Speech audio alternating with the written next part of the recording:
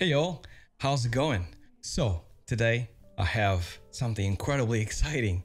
So we are having a look at ChatGPT inside Maya, thanks to ZooTools.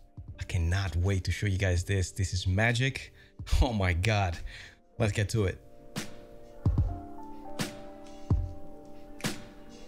Okay, so we're inside Maya right here, completely blank. There's nothing, and this is on purpose. So ZooTools is right here. Once you install it, it's a simple drag and drop. You 100% should check out their tools. I'll leave a link down below because they're incredibly useful for all modeling, animation, lighting. I've done a video previously on ZooTools here in the channel. It was a small introduction, but hopefully gives you guys a little bit of a preview of what's possible. Very good tool set. Shout out to everybody that works on these tools because you guys do an amazing job. What has happened since I actually showcased that demo was that ZooTools 2.7.6 came out. So I think the one I installed or the one I tried was 2.7.1. Now on this specific new version of ZooTools, if you go under developer, there's a little thing here called ChatGPT. You must have heard of ChatGPT if you're actually here on Earth, because everybody has. And I think that this might be a preview of things to come in the future. And this is why I think that most of you should actually have a look at this, because I do think that this is really important. It's almost like a staple for animation. And I have a feeling, and this is, don't quote me on this, but most likely most companies like Autodesk and Adobe and all that stuff will eventually add something similar to this into their software so people can just type some stuff and things happen. So let's have a look at this.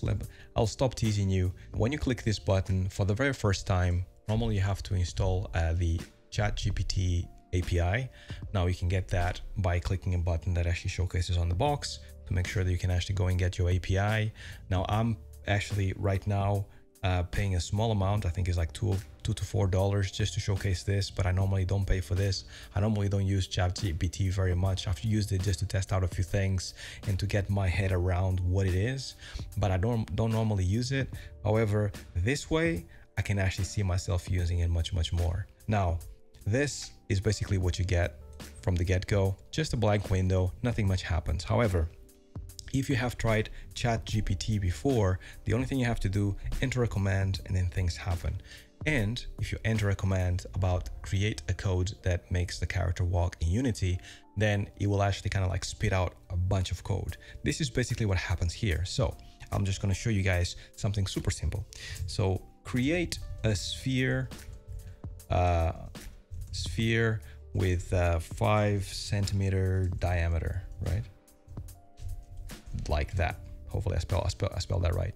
So if I press send, it will query ChatGPT and basically go like, if you actually add this thing here, it will actually create your sphere. The only thing you have to do after that is basically go here and execute. And just like that, you have a sphere. Now you might think, why do I need that? I can just go here, create and polygons, cube, sphere, whatever, and I can do it. There's no point. However, this is incredibly useful when you start kind of like complicating things a little bit more, right? So if I go create 20 spheres of 5 centimeter diameter, 10 centimeters apart. Okay, so create 20 spheres of 5 centimeter diameter, 10 centimeters apart. So I'll go send. Like to create the spheres, you have to do that. So same thing, it kind of spits out a bit of code and it tells you that this will create what you want. Press play and look at this. Now you have 20 spheres separated 5 centimeters apart. And that would actually take a long time because you have to actually kind of like, you know, Control C, Control V, separate them, and they will probably not be 10 centimeters apart. Yeah, unless you actually kind of like have them like snapping to something. So this is incredibly powerful. It's really cool. And what I think is best is that at the moment, obviously, it won't be able to do animations for you, but it will be able to actually kind of like do certain commands at a very simple rate, right? So I do think that this can be an addition to a workflow more than actually create a workflow. Now, where I can see this is powerful is that anything that is repetitive for you as an animator, as a modeler, as I don't know, physics person, anything that is repetitive, you can basically get ChatGPT to actually do it for you. Anything that is very simple but requires a bunch of clicks, this is the best way to actually go about it right now. Like as you saw, I created 20 spheres, exactly the same, equidistant, it took me like 1 click to do. And that is incredibly powerful. Is this good? Is this bad? I don't know. This is what people are thinking about right now. Is this going to take over our jobs? Is this going to be a positive thing? I don't know. I just know that this is incredibly cool and it cannot be dismissed. And I do think that the fellows behind ZooTools get it and they're trying it. And this is a really good and simple implementation to actually make the most out of ChatGPT. This will probably explode in something much more complex and allows you to actually kind of like be a bit more flexible with what you do. Like one of the things that I think is the best is basically creating UI. I always wanted to actually have UI for the things that I want the most. As a humble animator that knows absolutely nothing about scripting, what I normally do when I want to save a piece of scripting or want to kind of like have a button somewhere that I can press, I normally go somewhere like, I don't know, like see Red 9 and then Simple Snap. And then I basically go Control Shift and then I click a button. And if you notice here, you will actually put that button there, right? So this is how I save my buttons. I save it in the shelf, all that stuff. In an ideal world, if I could do it, I would actually create a UI with a button that does a thing, right? And ChatGPT here on this ZooTools actually can create that for you super simple. So just like I created a sphere, I can actually go and say, create a Maya window with 2 buttons. And the window should be 2 buttons for sphere and cube, and the width and it should be 200 pixels wide. So let's see what we get.